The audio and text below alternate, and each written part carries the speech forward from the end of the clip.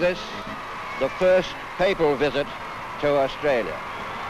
In our part of the world, there is a ferment of change, and the practical application of Christian principles can surely be the only final way to attain these ends. And so we welcome a visitor of your eminence and stature and spiritual influence, bringing to us that ideal which the world has never yet attained for long, and that is the message, peace on earth, goodwill towards men.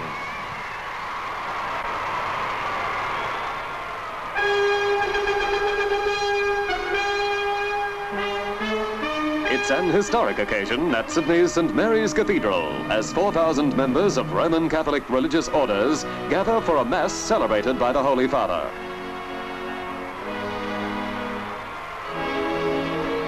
As His Holiness moves down the aisles of the vast cathedral, unprecedented applause greets him. This Mass is the climax of the first day of the papal visit and reveals His Holiness clearly as the shepherd of his flock and spiritual leader of his people.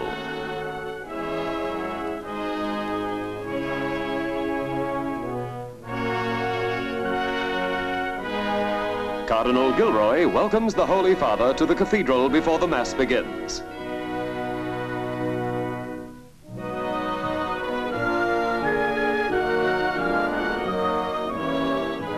The Pope is hopeful that his visit will serve towards greater understanding among peoples and draw people together in the interests of peace in our time. In his opening message in Australia, the Pope said, "To all the inhabitants of this continent, we express our friendship. We greet in a special way our brothers of the Christian churches. Like us, they turn their gaze towards Christ. To all, we wish peace. The peace of a conscience delivered from evil and the concord within families and among social groups."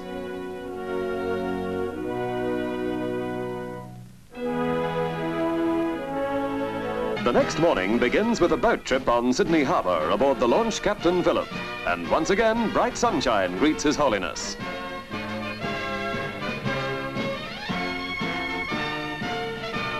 During the whole of his tour, the Pope has shown his great love for people and moved amongst the gathered crowds at every opportunity.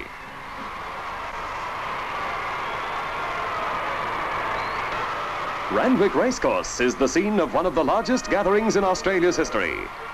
A vast crowd, estimated at almost 250,000, is present when the Holy Father celebrates the Bi-Centenary commemorative Mass. A choir of 300 sing the Song of the Church, specially composed for the occasion by choirmaster Richard Condon.